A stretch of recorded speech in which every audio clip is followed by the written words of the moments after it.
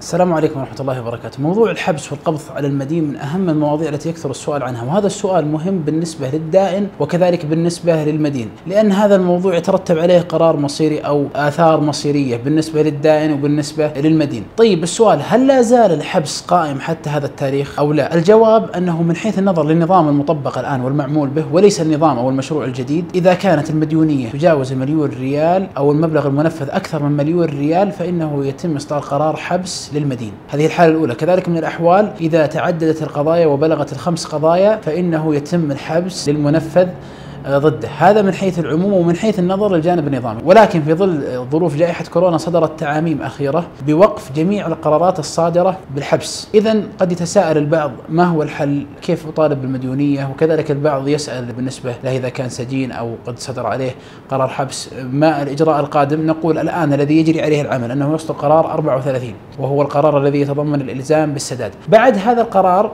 إذا لم يتم الوفاء بالسداد يصدر قرار 46، وقرار 46 يتضمن الإلزام بالسداد ووقف الحسابات وبيع العقارات أو الأملاك إذا وجدت وسداد الدائنين. إذن الآن لا يوجد أي حبس للمدين، وإنما هو وقف للأموال والمبالغ المالية التي توجد في حسابات المدين أو المنفذ ضده. إلى الآن الأمر مستقر على ما كان ولا يوجد أي تحديث أو تجديد في هذا الشأن حتى يصدر قرار يلغي القرار الأول أو حتى يصدر نظام جديد يغير في النظام الأول. أسأل الله يوفقنا وإياكم، والسلام عليكم ورحمة الله وبركاته.